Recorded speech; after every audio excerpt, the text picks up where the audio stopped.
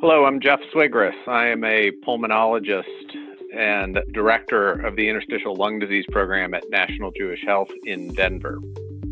Interstitial pneumonia with autoimmune features, or IPAF, is a research classification and should not be used as a clinical summary diagnosis.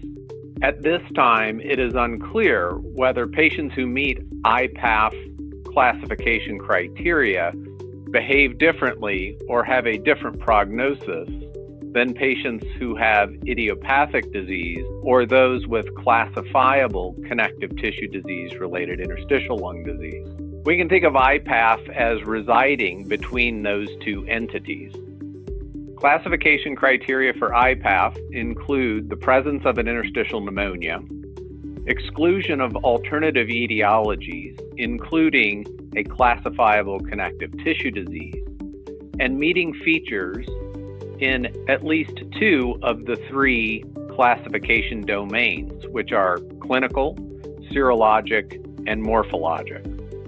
Features in the clinical domain include fissuring or ulceration of the digits, RAYNAUD'S phenomenon, palmar telangiectasia, inflammatory arthritis, and skin rash.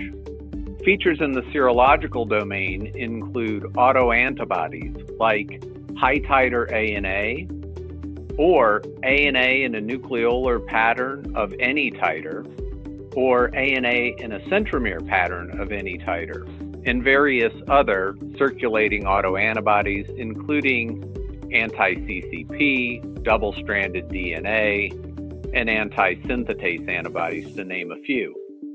In the morphologic domain, high-resolution CT scan features and histopathology patterns are included. I'd like to make a note about UIP, or usual interstitial pneumonia pattern, on high-resolution CT scan. Having a UIP pattern on HRCT does not preclude classification as IPAF. However, points are not given for a UIP pattern. Thus, patients can meet classification criteria for IPAF, but have a different clinical summary diagnosis. The following cases illustrate this point.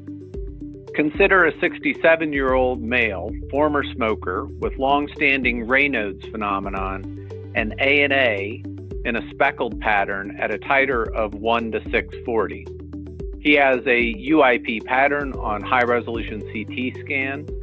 Because this man meets diagnostic criteria for IPF, he was started on an antifibrotic medication. However, because he meets IPAF criteria, it is suggested that he be monitored closely over time for the development of a definable connective tissue disease.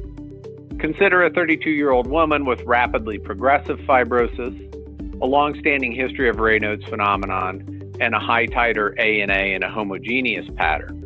She was seen by a rheumatologist and does not meet criteria for a classifiable connective tissue disease, but there are certainly features in her case, including her young age and female gender, that would suggest systemic autoimmunity is playing a role.